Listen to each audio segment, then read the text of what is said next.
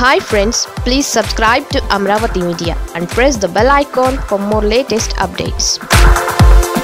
చంద్రబాబుకు బూమరాంగ్గా మారుతున్న పులివెందుల పంచాయతీ. కడప జిల్లాలో చంద్రబాబు పర్యటిస్తున్నారు. అయితే ఆయన గత ఎన్నికల నుంచి చేస్తున్న వ్యాఖ్యలే కడప జిల్లాలో పార్టీని దెబ్బతీశాయంటున్నారు అక్కడ పార్టీ నేతలు. నియోజకవర్గాల వారీగా సమీక్షలు చేస్తున్న చంద్రబాబు కడప జిల్లా తెలుగు తమ్ముళ్లు ప్రశ్నలకు సమాధానం చెప్పాల్సి ఉంటుంది.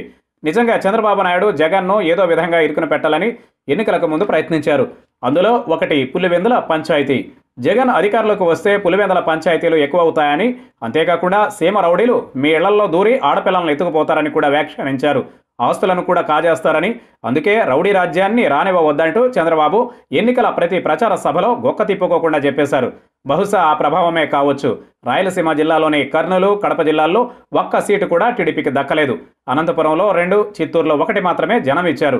అది కూడా చంద్రబాబు, బాలకృష్ణ, పయ్యావుల కేశవులు మాత్రమే గెలిచారు. ఇక ఎన్నికలు పూర్తయ్యాయి. వైసీపీ ప్రభుత్వం వచ్చి 5 నెలలు గడుస్తున్నప్పటికీ చంద్రబాబు నోటు నుంచి పులివెందుల పంచాయతీ పదం పోలేదు. ఇప్పటికీ ప్రతి సభలో, ప్రతి సమీక్షలో పులివెందుల పంచాయతీని గుర్తుకు తెస్తున్నారు. ఈ నేపథ్యంలో చంద్రబాబు కడప జిల్లాలో జరిపే సమీక్షల సమయంలో ఈ విషయం లేవనెత్తాలని కొందరు టీడీపీ నేతలు భావిస్తున్నారట. పులివెందుల పంచాయతీ పదం ఒక్క కడప జిల్లాపైనే కాకుండా రాయలసీమ మొత్తం ప్రభావం చూపే అవకాశం ఉందని చంద్రబాబు ఎదుటే స్పష్టం చేయదలుచుకున్నట్లు సమాచారం.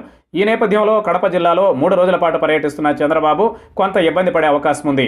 ఇప్పటికే జిల్లాలో పార్టీ అగ్రనేతలు సీఎం రమేష్, ఆదినారాయణ రెడ్డిలు టీడీపీని వీడారు. వారితో పాటు టీడీపీ కేడర్ కూడా బీజేపీ, వైసీపీల్లో చేరిపోతోంది.